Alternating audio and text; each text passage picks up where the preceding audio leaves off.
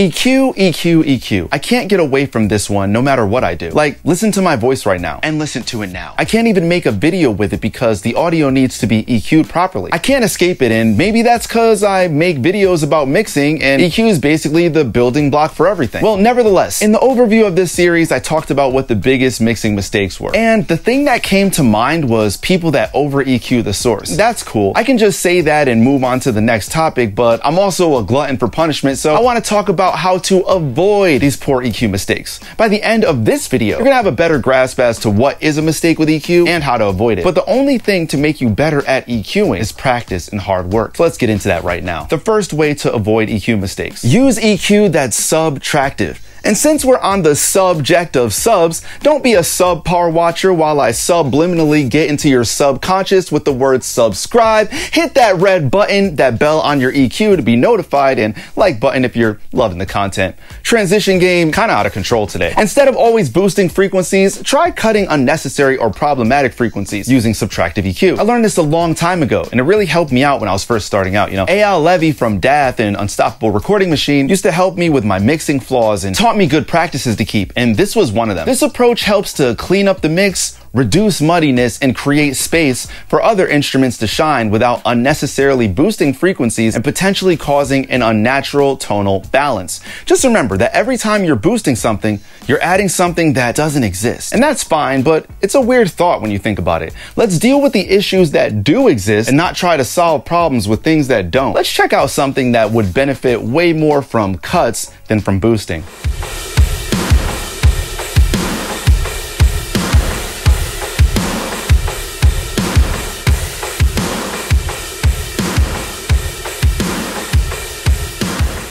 I feel better about that knowing that I'm also making space for other elements to shine through in the mix because I cut first. But let's get into the second thing that helps you avoid over EQing: making surgical EQ adjustments. Avoid broad EQ adjustments that affect a wide range of frequencies until you really know what you're doing. Instead, make surgical EQ adjustments by pinpointing those problems, the frequencies, and addressing them with narrow or precise EQ cuts and boosts. And this is going to help you address specific issues without affecting the overall tonal balance of the mix. We're going to sweep around for some resonances here and see if we can get rid of them with some proper surgical EQ adjustments.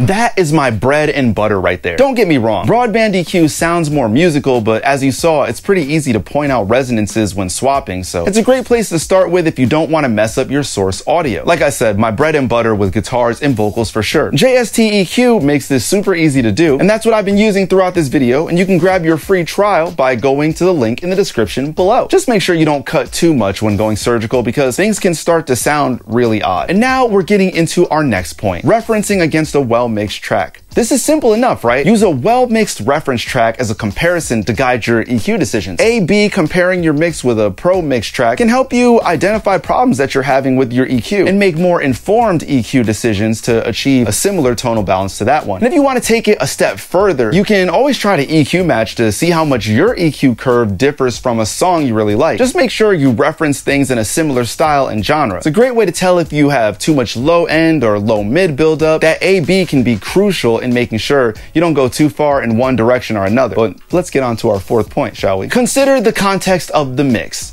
Always do this when you're considering your next notch. Consider how each instrument or track fits within the overall mix and how their frequencies may interact with each other. For example, if you have multiple instruments occupying the same frequency range, right? You may need to EQ them differently to make sure they coexist in the mix without clashing into each other. You might like to scoop out low mids and guitars, but maybe this particular song needs a little more of that, and you could benefit from using a dynamic compressor.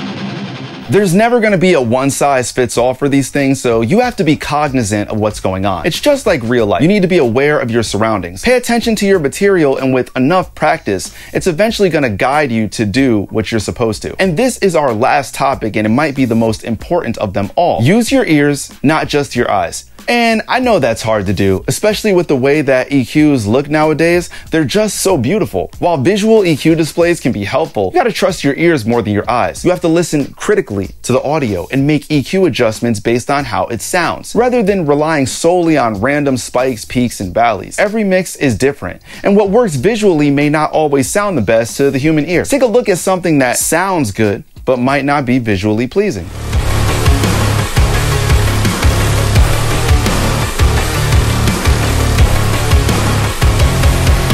And that's proof that just because something doesn't look cute, it doesn't mean that the mix doesn't slap. Just trust your ears. It's the ears, not the gear. But you're eventually gonna learn that it's the years, not the gear. After you're in the game for a few years, you start to become a little bit more free with those EQ moves. And as you experiment, you're gonna start to develop your own sound. Remember, EQ is an extremely powerful tool for shaping the tonal balance of a mix, but it requires careful and critical listening and decision making, and taking a surgical and context-aware approach, using your ears as the primary guide. Well, that's gonna help you avoid those common mistakes and get a well-balanced mix. We're gonna go over all of these things one more time. Subtractive EQ, surgical adjustments, use reference tracks, context, and use your ears, not your eyes. Going over this, I hope you got an understanding of how to avoid over EQing, because you have to get past this part to start focusing on the fun things to do with EQ. You have to be able to walk before you can start running, right? Well, I want nothing more than for this to be part of your journey for getting on the right path. Do you have any other questions? Have you ever mixed a song only with your eyes? If you're an engineer on the come up, give this video a thumbs up. Don't forget to subscribe. You only have to do it one time,